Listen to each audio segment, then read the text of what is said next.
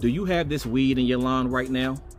Well, if you do, this particular weed is called ground ivy, or better yet, we call it Creeping Charlie. Now, one of the particular active ingredients that will take care of this weed is called triclopyr. One of the products that I like to use is called Triad TZ.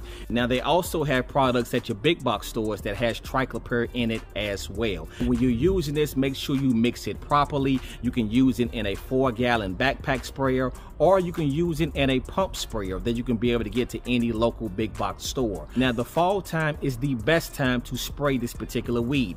Yes, it's cold outside, which means that the weed is going to die slowly, but have confidence it's going to go ahead and take care of that weed. Now, if you want more tips just like this, click on the Polo Fields Lawn Service icon. I have plenty of videos that you can be able to scroll through, and they can help you to have the best lawn on the block.